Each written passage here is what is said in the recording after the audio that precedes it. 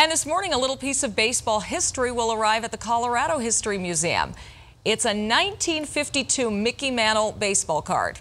While some may not understand the importance, experts say this card is the holy grail of baseball cards, the most desirable card in history.